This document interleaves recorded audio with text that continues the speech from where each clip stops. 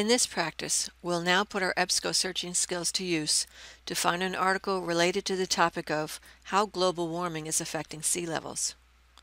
Go to the library homepage. Click on Articles and More, Databases. Click on EBSCO.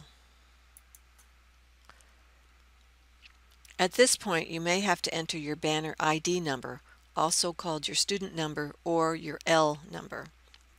Later, read the descriptions for all of the databases within EBSCO. The first two databases, Academic Search Complete and Master File Premier, are already pre-selected. Add green file by clicking in its checkbox. Click on Continue. At the search screen, enter your search terms and connector in the search box. Check your spelling. Notice that on the basic search screen of this database, you may select certain limiters. We will limit to full text. Click on Search. The entries in your short results list consists of citations for all of the articles or other documents in the EBSCO databases you selected that match your search terms. Your search terms will usually appear somewhere in the title, abstract, or subject field of each document.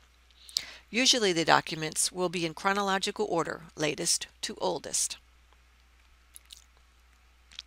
Browse through the results list to identify titles that are most appropriate.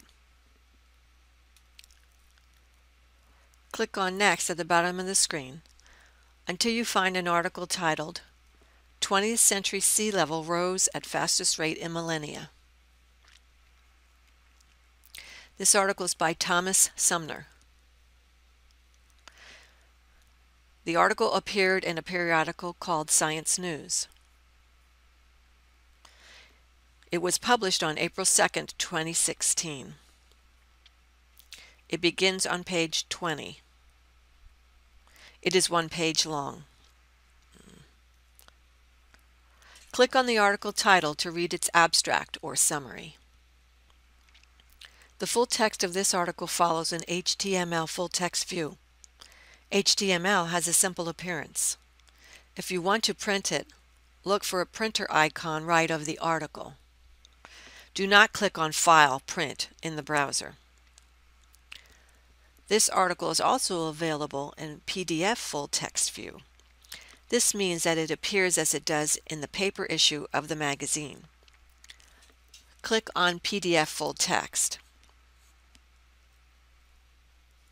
Remember, if an article is available as both a PDF and as HTML, always select the PDF version so as to get any images or graphs that originally accompanied the article.